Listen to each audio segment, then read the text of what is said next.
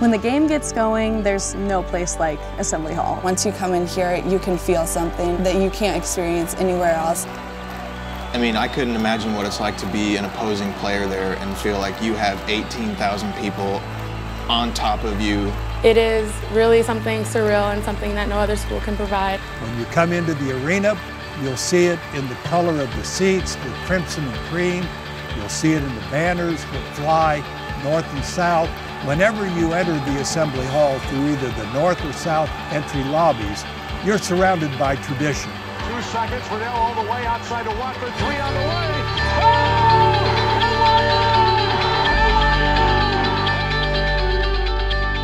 The university always had an interest in having a large multi-purpose venue for use with men's basketball and other major university events. Basketball is probably taken more serious than anything else in this state, and that's just been a tradition, the way things have been for years. And it's like basketball, racing, and then like corn.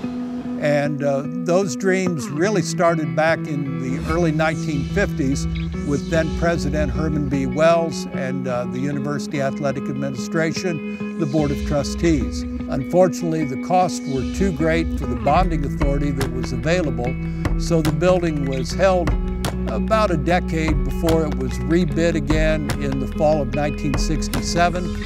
Construction actually began in December, and 4 years later, construction was completed, and the very first event in the building was Homecoming 1971 with Bob Hope and Petula Clark as the homecoming show. There were about 25,000 seats in the first plan as well. I guarantee you, as the first ever marketing director, I would have died to have had 25,000 seats to try and sell, because it would have been very easy. We used to think that we had a wait list that was basically double the capacity of this arena.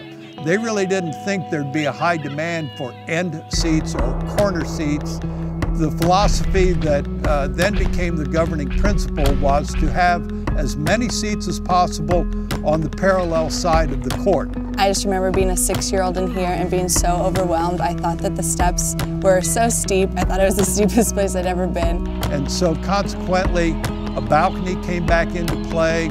They tried to go as wide as they possibly could at the center court to get as many seats on the parallel sides. I mean, if you watch a game on TV, it doesn't really do it justice, but if you're actually in the facility and look up at the high seats, I mean, you cannot see the people that are up there. I think definitely how Assembly Hall is built is a home court advantage, just because it feels like the fans are right there with the team. Energy is definitely a big role in a good basketball game, just because it gets our confidence up and it gets our fans involved, which is definitely a great feeling.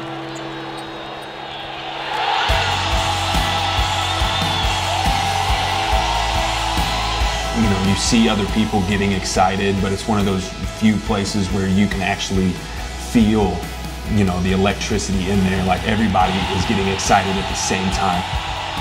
Everyone loves Indiana basketball and knows the history behind Indiana basketball.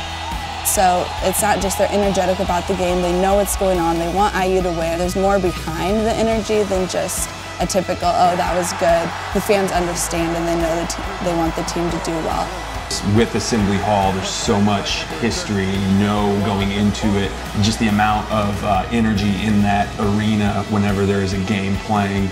I mean, I've never experienced anything like the energy that I've experienced in Assembly Hall.